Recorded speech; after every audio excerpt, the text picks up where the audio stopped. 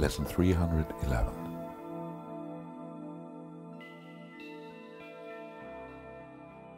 I judge all things as I would have them be.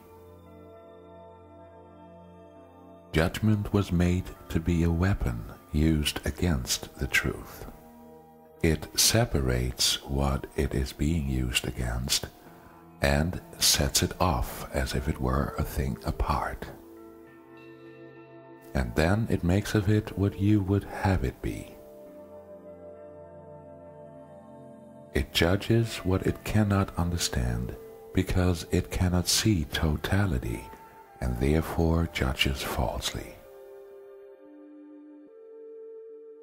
Let us not use it today, but make a gift of it to him who has a different use for it. He will relieve us of the agony of all the judgments we have made against ourselves and re-establish peace of mind by giving us God's judgment of His Son.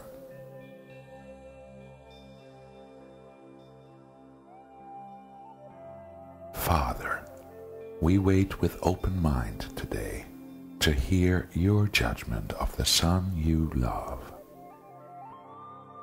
We do not know him, and we cannot judge, and so we let your love decide what he, whom you created as your Son, must be.